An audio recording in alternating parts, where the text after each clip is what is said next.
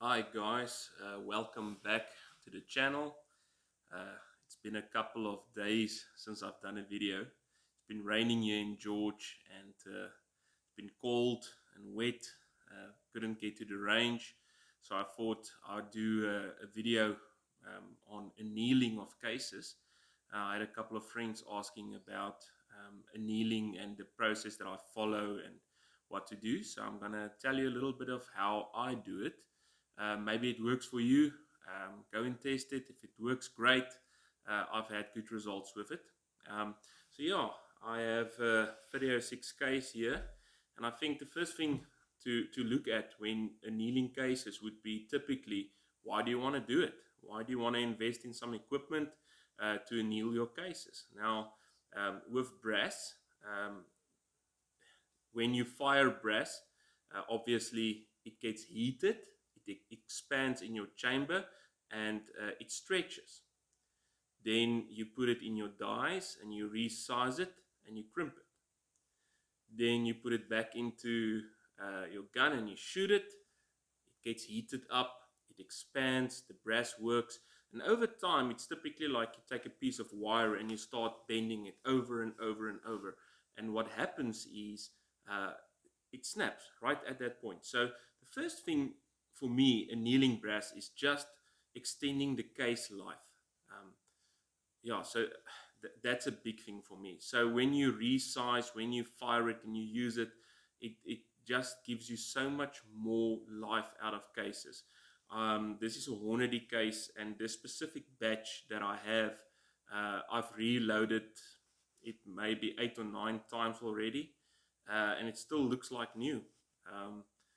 It hardly seems like it's been working at all, and getting 15, 16 reloads out of a case before I can actually start seeing typical brass wear is nothing uncommon. So I think that's a big plus for me. Now, what happens when you anneal a case is you just at a microscopic level or a structural level reset the brass back to its original form. So like I said, thinking about that little wire that you're bending the whole time until it snaps, it becomes brittle. So I anneal every time. It's just part of my case prep process, and it works typically well for me. So yeah, do you have to drop it in water or just heat it up and leave it? It doesn't matter. For me, typically, when I anneal, I like to drop it in water, and it just arrests the heat so that it doesn't go down too far into the case. Typically, when you anneal, you want to have the flame or the heat source angled at least 30 to 45 degrees to the case neck, and you want to aim the flame right here at the case neck, and you only want to heat up this part here right till under the shoulder. And as soon as that happens, I want to rapidly cool it down. Now with brass, it's not the same as with any other type of metal. Typically it doesn't matter if you just leave it and let it cool down by itself, or if you drop it in water, it's not going to temper it. It only arrests the heat. So yeah, that's basically what you want to do. You want to have the flame angled at a 30 to 45 degree angle to the neck and shoulder. You only want to heat up this bit up here until the heat travels right down the shoulder up until here abouts, and that's it. You don't want to heat up anything else, because this is the part that we're annealing.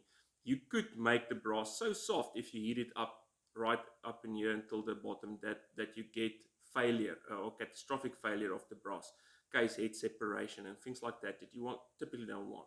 So you also don't want to point the heat source into the mouth of the case, heating up the inside or right down here to the bottom. You don't want that, so you want it at an angle.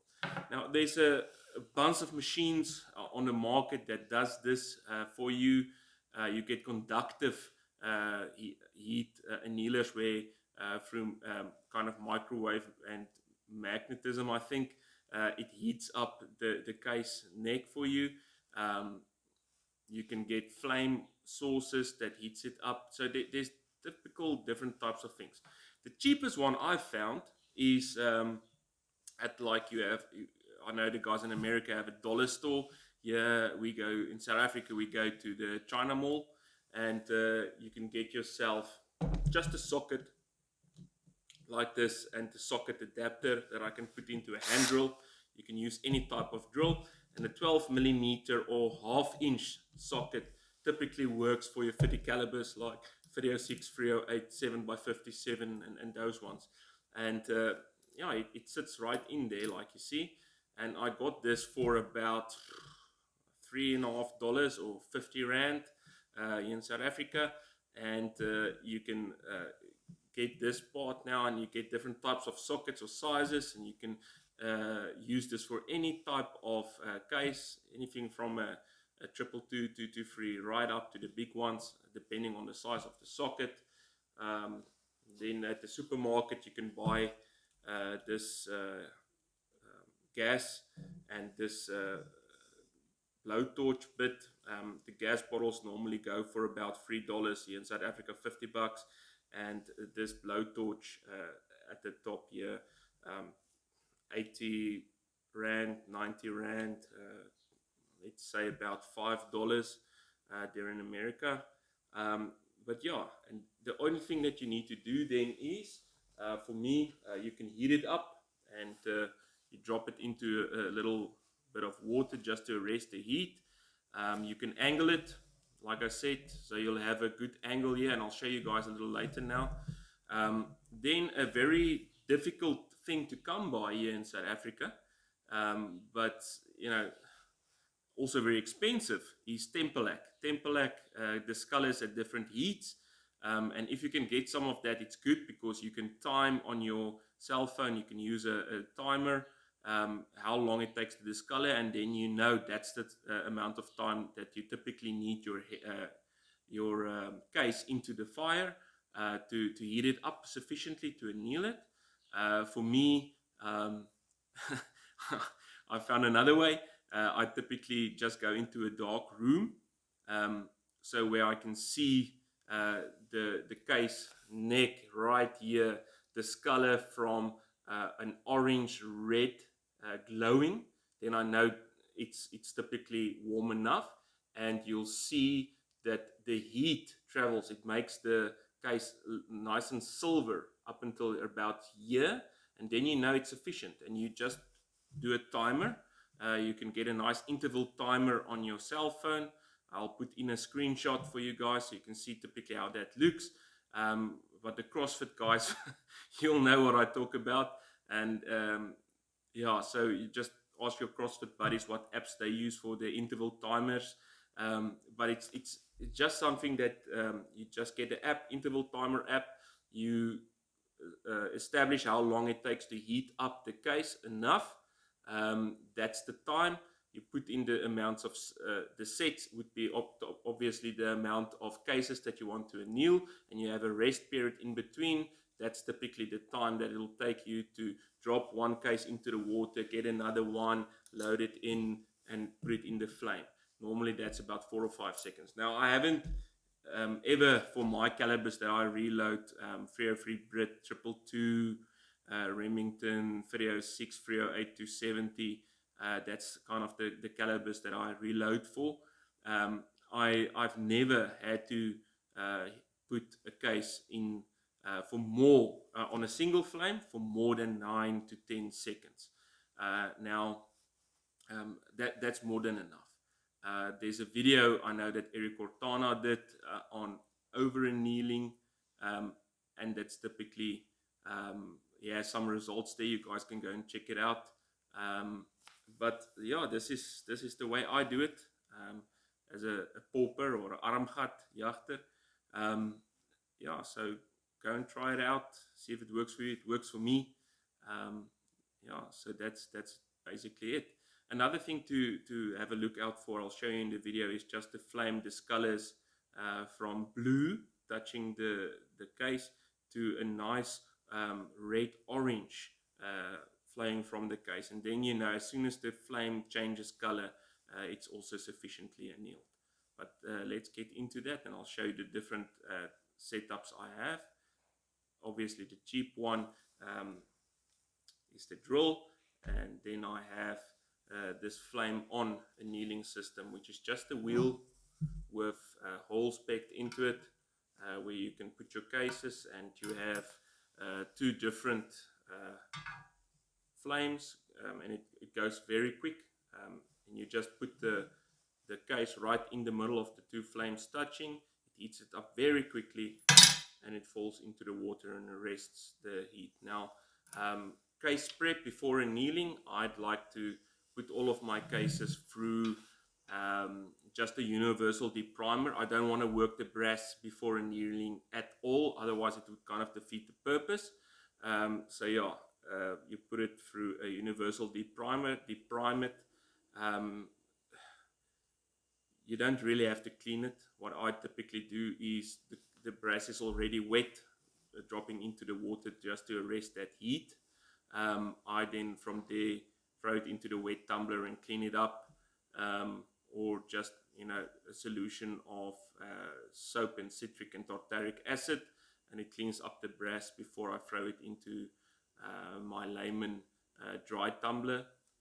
Just polish the brass up. As soon as it's nice, clean and polished, I do my sizing from there, and then obviously the rest of the steps. But that's basically it, guys. Let me show you how I anneal. Okay, so here I've got the flame on, and you'll see the blue flame. That's where we're aiming. What we want to typically do is put your brass at a pretty steep angle to that, maybe 30 to 45 degrees. Don't want to have heat come into the case like that. You typically just want it concentrated right there at the shoulder. Okay, now I've already loaded up one case here into the hand drill, and I'm gonna just quickly show you how to kind of gauge when it's done. So I'll just spin it lightly. I'll concentrate the heat source right there at the point of the case, and that's it. See the flame changed color there? That's typically what you want to see. Just maybe just open it up a little bit more so you can see it better.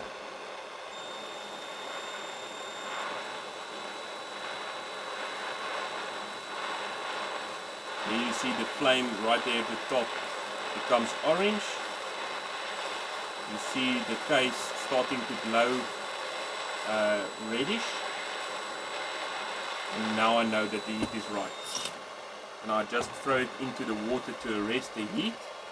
And then typically how you know that you've annealed correctly. Here's some brass that I have already annealed. You'll see that the heat just carried until just right at the shoulder, not a lot further than that. Let's maybe just do another one quickly. So I'll aim it at an angle at the flame, start spinning it slowly, heat it up. See the flame starting to change color. I see that the case neck is glowing red. I see the heat traveling right down below the shoulder, and that's enough. Okay, so this is a good example. You can see that the heat actually traveled nice and down just below the shoulder. It could have been a little higher up, but that doesn't matter. You can, if you want to see nice and consistent result, just use that interval timer. But for this video, I kind of need both my hands, so yeah, you can see the case has been annealed right up until there, and this is typically the working part of it. Let me show you my flame on system and how that works. Okay, so here is my flame on system.